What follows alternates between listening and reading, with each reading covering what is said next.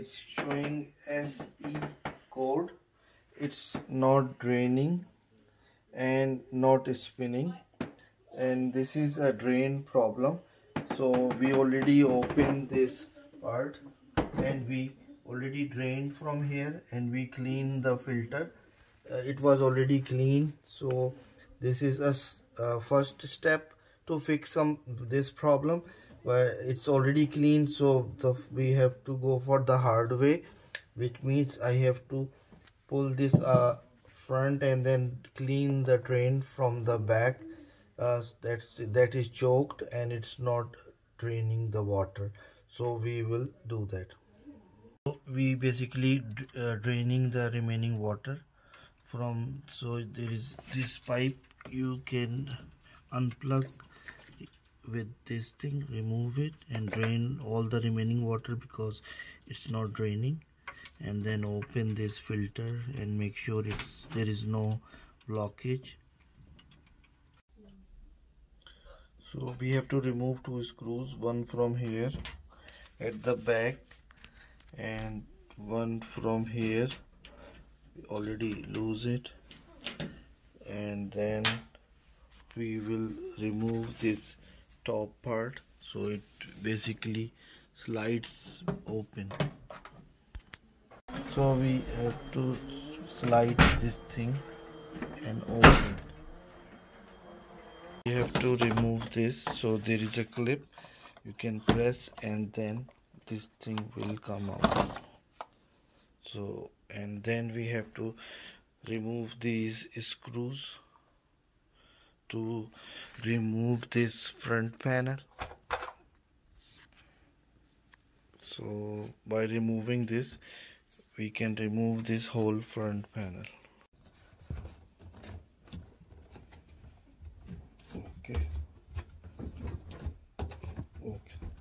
Next we have to remove 3 screws, 1, 2, 3, to detach the lock. So, and then there is 1, 2, 3, 4 screws on top. We have to remove, slide it out, and then we can simply pull this up and this panel will come out. So this one is the drain motor which is faulty, and I have to take it out. I have to remove 3 hoses. This one was connected here, this one was connected here, and this is the drain hose which was connected here.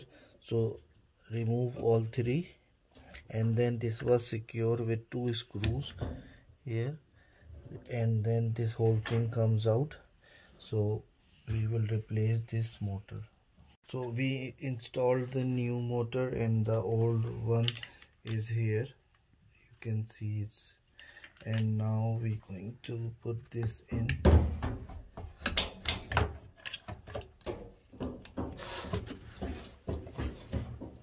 And then this bush going to slide into this channel. We have to reconnect the wiring, blue wire and this one.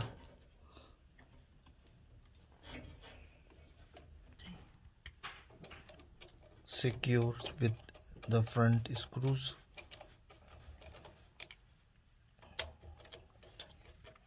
So we have reconnected all the hoses and the motor, and everything is connected. So we mount the front panel, secure screws, and then this rubber thing we're going to put it back on place. This goes here, and very important thing is to, once we have this on all over, we have to put this one have a spring, and this goes over here all the way, and then use a small screwdriver to secure this one. So reconnect the harness, snap in, and then the front panel, and then we will re-secure all the screws. So after putting everything back, we start the machine and it's working fine and there is no error code. Thank you.